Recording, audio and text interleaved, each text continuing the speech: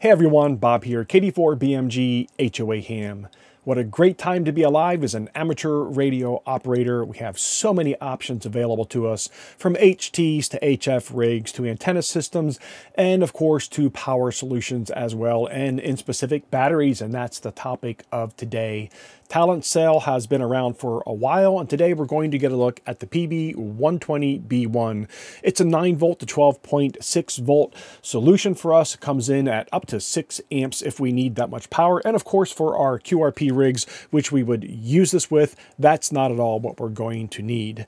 I asked Talentcell for this one in particular because I wanted something a little bit larger than the basic, and I almost wish now that I went back to the smaller unit that so many other ham radio operators have used with QRP rigs, but we'll talk about that a little bit later. It's very well packaged in the box, meaning it's protected with all kinds of foam form-fit packaging, so this unit will ship well. You don't have to worry about damage. Comes with a power adapter, a accessory plug, and a very basic instruction manual. I'm no stranger to talking about all the options we have to power up our many radios available to us. But before we talk about the specifics of the Talentcell and get it on the CBA and test it against its manufacturer's rated capacity, let's get a high-level understanding of what it is. The least expensive power solution here would be the VRC.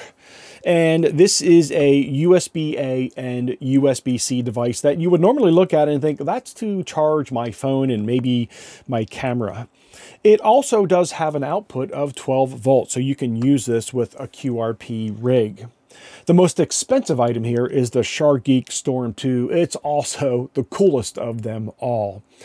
So in addition to looking incredibly awesome and attracting attention anytime you bring it out onto a workbench, it has a user selectable voltage on the DC barrel output, as well as 3 USB devices that could be run simultaneous with running a QRP rig. So that's the draw of this. It's incredibly versatile in all the devices that it can run simultaneously. Again, it doesn't have infinite power, meaning it can't run all of those devices forever, but if you were doing a short activation, you wanted to have a phone operational at the same time, you were trying to run a tablet, you were trying to run a camera, you can run or charge multiple devices off of it at the same time. Of course, bioNO, we all know it as the standard for ham radio.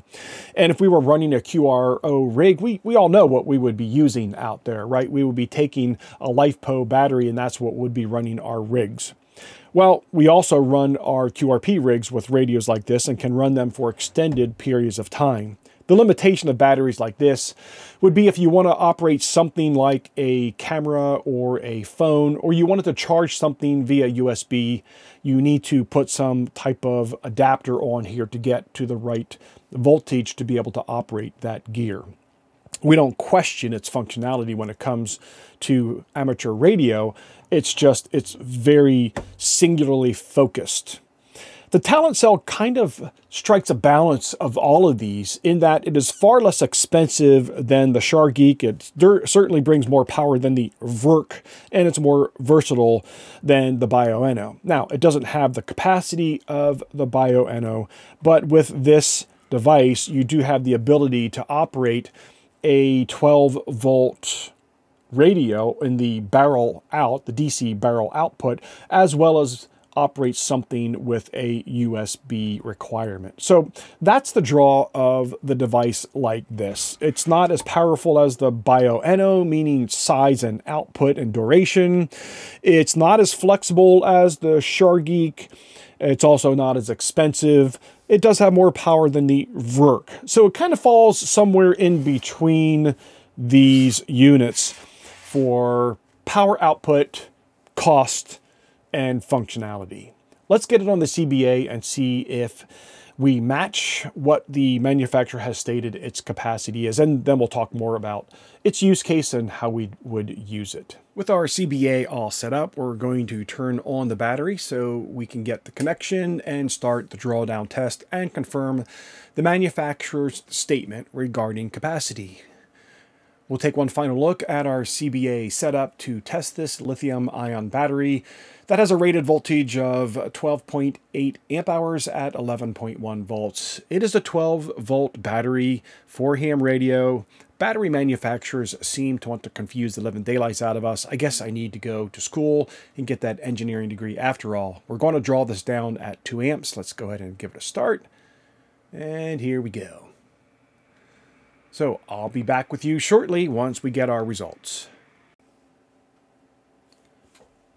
As I've already mentioned, I asked Talentcell for this battery specifically to review, and perhaps at the time I was thinking of it in relation to my IC705. But they do have many various sizes available, and when you navigate to their page from the link I'll leave in the description below, you can certainly find many different options and sizes and capacities to meet the needs specifically to your use case. I thought I would demonstrate for you very quickly just a size comparison to radios that we're familiar with.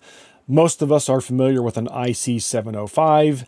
Most of us, or many of us, are familiar with the FX4CR. Not all of us have that. I'm one of the few, perhaps, that is fortunate enough to have this awesome little radio.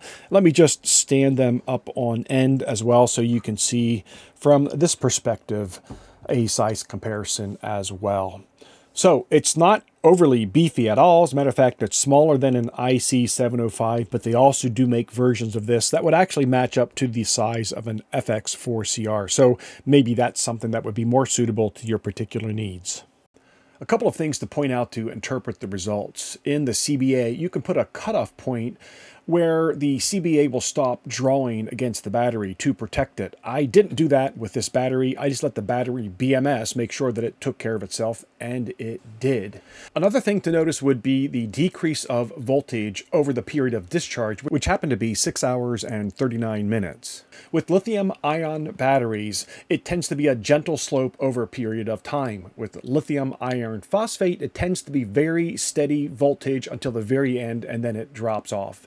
Lithium iron phosphate are what we use with our QRO rigs. For our QRP rigs, lithium iron phosphate is fantastic, and lithium ion is also suitable.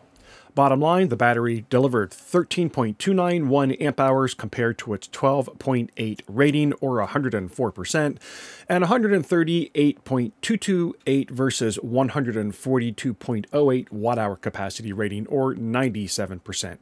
It's a pass in my opinion. I can't think of a better device to demonstrate the battery than the FX4CR. Before we turn on the power to the transceiver, we're showing 12.18 volts on the meter and 0.05 amps. Once we turn it on, we are drawing 0.24 amps receive only, and once we find a clear frequency, we'll just do a test transmission, and you're going to see the amp draw fluctuate with my voice. Of course, that's the nature of single sideband, and the max we hit is 1.36. What I want you to think about is that in transmission, the max I pulled was 1.36. Receive only, we were pulling 0.24 amps. When I was doing the drawdown on the battery, I drew it down at 2 amps, a consistent draw of 2 amps, and that took, what, more than 6.5 hours to pull it down, meaning if you're using this with a QRP rig, it's going to outlast you. Guaranteed there's an operator somewhere right now using a Talentcell battery to power their QRP rig. Thanks Talentcell for providing this unit to me for my test use and review, and so I can share it with the ham community. If you found this useful, friend, feel free to look at the links in the description below. It'll take you to the Talentcell website, and perhaps there's something there that would make your operating easier. Talk to you soon, friend. 73.